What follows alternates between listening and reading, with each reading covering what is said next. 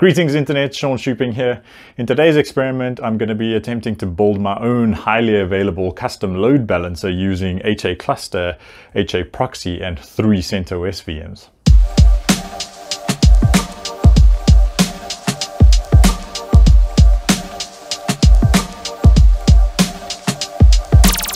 So this is actually part 2 in my series of over-engineering your home lab. In part 1, I spoke about how I wanted to use my home lab to learn how to build highly available, fault-tolerant applications and services. But then I also came to the realization that my core infrastructure in the lab should be highly available too. I use Ubuntu, Juju, and Metal as a service pretty extensively just to speed up the building of stuff in the lab. But I've always run single instances of all of those things. So if any of them break, I'm kind of stuck until I actually go back and fix whatever's broken. So this time around, I'm going to be building 2 of everything, which seems logical enough, but I don't want to have to go manually fail over into the standby component of whatever's broken. Everything in the lab should just continue working as normal until I actually find the time to go fix said broken thing. So that said, I'm going to be building 2 Metal as a Service region controllers, but what I'm going to need to do is that I'm going to need to put a load balancer in front of it to abstract its entry point, because if one of them fail, I don't want to have to go manually update the URL in my browser. I also don't need to go update the configuration of my automation pieces on things like the Juju controller. So I've already installed and configured a single MAS server on one of my Dell 3020M micro PCs. I've configured the DNS name in my lab, I've downloaded Ubuntu and CentOS images, and then I've also configured and labeled networks and spaces. Then I've gone ahead and enlisted all the hardware and deployed Ubuntu 18.04 to 5 of the 12 machines that I have available.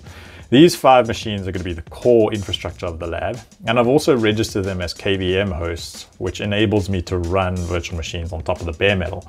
Now, in a previous experiment, I spoke about how you can use MAS as a simple no-frills virtualization solution. So if you want to know more about how that works, I'm going to link a card in this video to that experiment. To build a load balancer, I'm going to deploy 3 virtual machines, each on a different physical host. To do this, I'll go to the KVM tab in MAS, choose a host, select take in action, and compose a new machine.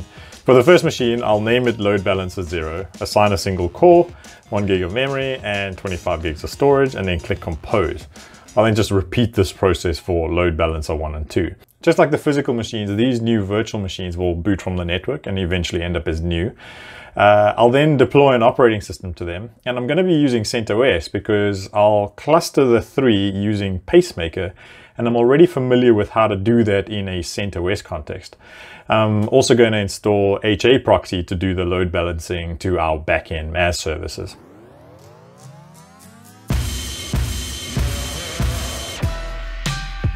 I'm going to be using Ansible to install and configure the Pacemaker and Haproxy pieces on all 3 machines at once. So I've gone ahead and prepared an inventory file with the host names of all our load balancer machines. To check that our machines are available and accessible, we can use the Ansible ping module, and here we can see that all the machines are pingable and accessible over SSH. Over here is my Ansible playbook. At the top, I've declared all my variables, which I'll reference later down in the code. I've encrypted the Hacluster password because this is probably going to end up in a source control repository like GitHub or GitLab, and it's bad practice to store passwords in clear text in code. I've left an example in line of how to encrypt the password, so if you want to plagiarize the code, check the links in the description for a link to my GitHub. So if we check out the tasks, in the first task I'm using yum to install 3 packages, CoroSync, Pacemaker, and PCS. We'll set their state to present when Ansible distribution equals CentOS. Next we'll ensure that the services are enabled but not started. And then we can use Ansible service module again to start up the PCSD service only. After that, I'm going to use the user module to configure the Hacluster username and password. Now, this was a little bit of a new learn for me. I didn't know how to do this until a little while ago, but I've left another inline comment on how to hash the password when manipulating user passwords with Ansible. After this, we're going to authenticate the cluster nodes to each other using pces cluster auth -u and the Hacluster username, and the Hacluster password, which I showed earlier, which is that encrypted value. And we're going to run that against all 3 of our nodes in our 2B cluster. Now, the interesting part is that I've got a when condition here, and the when condition says inventory underscore hostname in groups bootstrap. Now, if we go look at the inventory file, essentially what this will do is that this task is only going to run on the first node in the cluster, because I've tagged that in the inventory file as the bootstrap node. After that, we can initialize the cluster. We're going to simply run pcs cluster setup -- name using the cluster name variable, -user, Hacluster username again, Hacluster password, obviously against all 3 of our nodes in the cluster. And then after that, we're going to do a start cluster services with the Ansible command, and it's 2 commands that I'm going to rattle off one after the other, and I'm only going to run that on the first node as well. After that, I'm going to get the cluster status, so we'll simply run a pcs status cluster, and I'm going to register the output, and then after that I'm just going to use a debug to print the output, so that after the playbook runs we can see in clear text that, okay, cool, the pacemaker cluster is up and running. Lastly, I'm going to disable the fencing mechanism, because I'm not going to have any corruptible resources in the cluster. Fencing ensures that a cluster member won't try online resources that are already online, because it loses visibility of the status of the cluster. When this happens, healthy cluster peers put up a fence between healthy resources and 6 zombie machines. Or put simply, they shoot the other node in the head.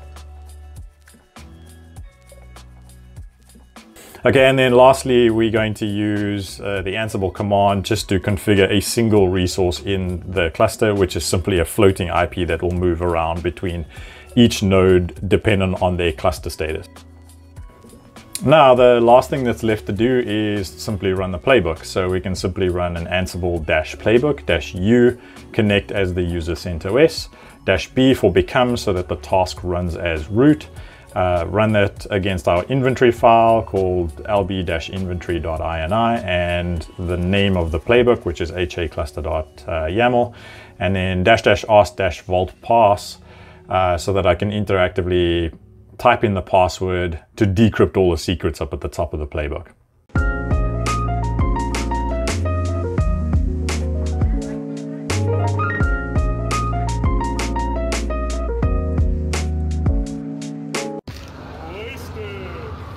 That's not supposed to happen.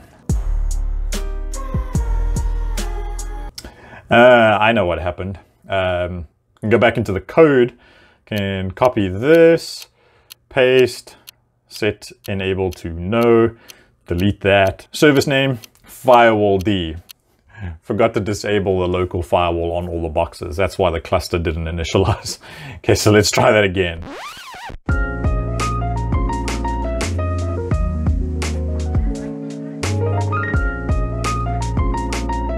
Yay, success. Alright, so if we scroll up and check the debug output I declared in the playbook, we can see that we have 3 nodes in our cluster and all of them are online. And the only resource I created was the floating IP, so we should be able to ping that now. And to check which host it's alive on, we can SSH into the floating IP. And here we can see that we're on load balancer 0.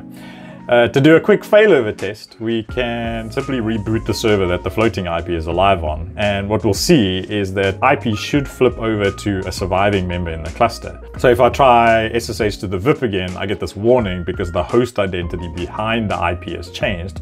So after we clean that up from our known hosts file, we can see that we definitely end up on a different load balancer host. Cool. So now that the clustering pieces are working, we can get to installing the Haproxy bits. So as with the cluster pieces, I'm going to be using Ansible to install the rest of the Haproxy config on all the nodes at once. So here's a playbook I adapted from a tutorial I found online. In the first task, we'll use the yum module to upgrade all packages to latest when Ansible distribution equals CentOS.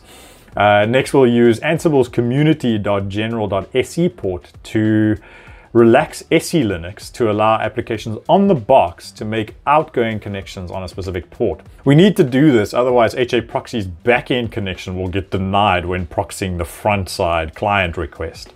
After that, we'll use the yum module to install Haproxy itself. Next, we'll use the stat module to check if the original haproxy.conf file has been backed up and will register the output. I'll use the result of the register to back up haproxy.conf if it hasn't been backed up already. We'll then overwrite haproxy.conf with a template I have in the same directory as this playbook. The local haproxy.conf has all the monitoring config for stats and information about haproxy itself. The front-end config for the front side of the load balancer will be listening on port 80. And in the back-end config is information about the MAS servers Haproxy will be connecting to. So here we can see that we'll just round robin the connections to each backend. We'll perform a basic check at a specific URI to ensure the backend app is up and healthy.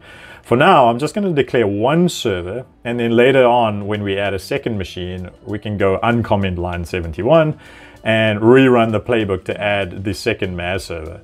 So Haproxy will reach out to each MAS backend on port 5240 at URI/MAS/R, and it will look for an HTTP response code of 200 OK. So if we switch back to the remaining tasks in the playbook, we'll use Ansible's line-in file to configure our syslog for the Haproxy stats to work. We'll use the file module to ensure that etc rsyslog.d/haproxy.conf exists, and use line-in file again to ensure that our syslog is configured correctly in order to create all the necessary access logs. Finally, we'll use Ansible service module to ensure that Haproxy and our syslog are enabled at boot, and ensure that they've both been started/restarted. To execute the task, we can simply run Ansible-playbook, log in as CentOS, make sure it runs as root, and declare the playbook.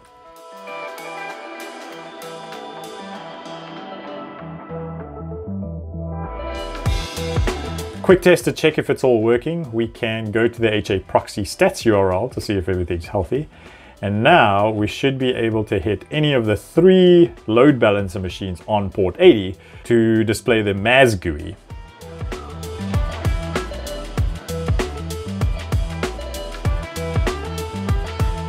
So at the beginning of the video, I said I didn't want to change the URL in my browser if something failed.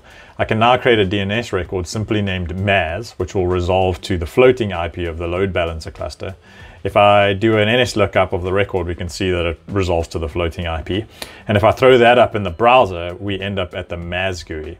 So now moving forward, no matter where the services are actually alive, neither me or my automation ever need to change the URL. So that turned out to be more of an Ansible-inspired configuration deep dive than it was just configuring a load balancer. So if you're still watching, thanks for sticking around. In the next part, I'm going to probably stand up a high availability Juju controller. I'm going to use that to stand up a Postgres replica, which I'll use as an external MAS database. And then I'll add an additional MAS server to turn my current single configuration of MAS into a high availability configuration set. After that, I'll probably do some destructive testing, like randomly turning things on and off and seeing how fault tolerant and highly available everything actually is. But as for this experiment, that's pretty much all I have for you. So thanks for watching, and I'll see you in the next one.